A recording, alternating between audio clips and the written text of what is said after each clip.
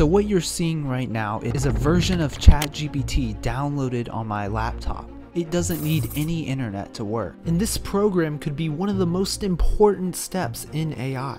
Artificial intelligence is at a crossroads, and there's two main paths it could take. Each path leads down a dramatically different way. But what intersection are we at? What am I even talking about? Well, to see where AI is, we gotta go back to the 1990s.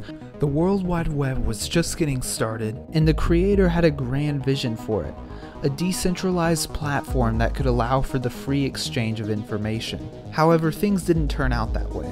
We soon saw the rise of Google and social media sites. Now, Google created an amazing service that wasn't inherently bad. Same with all of the other sites, but people started to use a select few sites to the point where only a few companies control the flow of information on the majority of the internet. Decentralization to centralization. And AI could end up just like this, locked away where the keys are held by the powerful few. And this is exactly what the megacorporations like Google and Microsoft want though.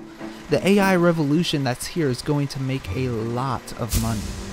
This cutting-edge technology could grow these companies' market caps by huge amounts. So of course they would try to capitalize on it. But their goal is to generate money for their shareholders, not to create open and free AI. See, the two paths of decentralization and centralization would be magnified by AI. Think about it, we have search results right now, but we're already seeing chatbots being able to search the internet and come back with a single result. The AI determines exactly what to show someone. You would no longer even have a choice to click on certain links. Do we want that kind of power to be in the hands of a couple Fortune 500 companies? As large language models improve, they're gonna become more and more lucrative. The AI race will only heat up as everyone tries to come out ahead. Now, you may be wondering, how do individual people stand a chance against a company that can throw billions at artificial intelligence? Well, two words: open source. This is the key to make AI decentralized. Code that's available for everyone to see and contribute to. This is what the program I downloaded, GPT for All's goal is. It's a chatbot that runs fully on your computer. The link to download it is in the description. It can't be controlled by any external company or individual, and it's an independent project where all the code can be seen. This program gives us a glimpse into the future of where AI could end up. You may have heard in the news that Meta recently released their new AI model to everyone, and this move was not looked upon favorably by Microsoft and Google.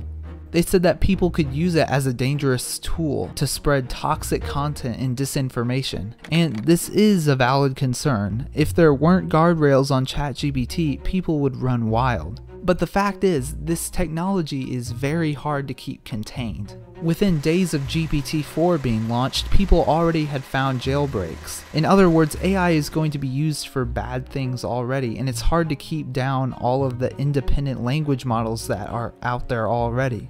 People one way or another will figure out how to use AI for what they want. Now, Meta argues that releasing their model makes sure AI develops faster and is available for everyone. The more open AI is, the more quickly it progresses. Speaking of that, let's look at OpenAI for a second. They started out as a non-profit and open source company, but once their technology blew up, they were too tempted by the money that could be made, and once they were acquired by Microsoft, well, that was the final nail in the coffin.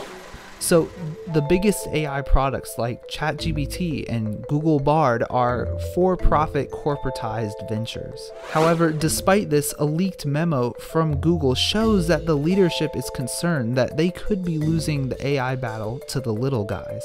They're worried that the pace of development in smaller projects could surpass them. In the direct words of the memo, they said, "The uncomfortable truth is we aren't positioned to win this arms race, and neither is OpenAI. While we've been squabbling, a third faction has been quietly eating our lunch." What were the big companies adding to the table if other smaller projects were being offered for free? The smaller, more nimble AI projects were able to go about things more quickly. So we could see AI go down a very different path than what the internet did. Now, with all of this being said, how does GPT for All run? How good is it?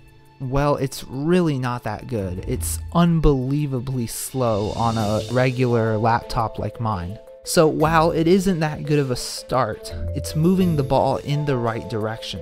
So which path will we follow? Will AI fall to the same trap as the internet did, or will it usher in a new development of technology and decentralization? But there's a more immediate problem around the corner regarding currency.